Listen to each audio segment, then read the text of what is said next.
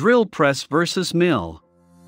In this video, I'll take a look at how to pick between a drill press and a milling machine. While they might seem like very similar tools, the answer isn't as easy as you might think. So, let's get started. Number 1. What is a drill press? What is a drill press? A drill press, like the WEN 4208, is an upright, fixed machine that travels on the Z-axis to drill holes.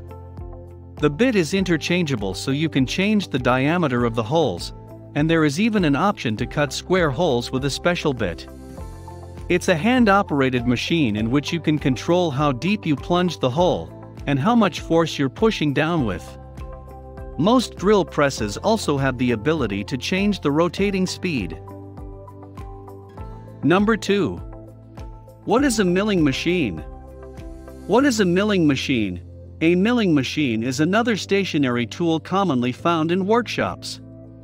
It has a spinning head that the machinist can insert different tools into. The tools are designed for different operations the milling machine can perform, like cutting, facing off, drilling, or putting in a pilot hole. Number 3. Axis of motion. Since a drill press can only translate up and down, it cannot cut along the faces of a workpiece. On the other hand, as the milling machine can do this, it can be used to make faces of a material flat, called facing off material, cut material to a specific overall dimension, and cut slots in material, unlike the drill press. Number 4. Size and accuracy. Drill presses can be made very small to be used in desktop applications. That said, there are also floor drill presses that are much larger.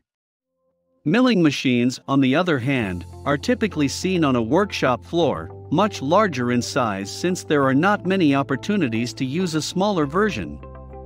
They are also much more accurate when it comes to the placement of features. Number 5. Price. Due to this additional capability, milling machines are much more expensive. A typical drill press could cost up to a few $100s depending on size and speed. A typical milling machine could cost up to a few $1,000s depending on the same criterion. Number 6. Which tool is better? Milling machines are a clear choice when it comes to jobs that require precision, creating a flat piece, cutting a piece to size, or creating features or geometries other than a round or square hole.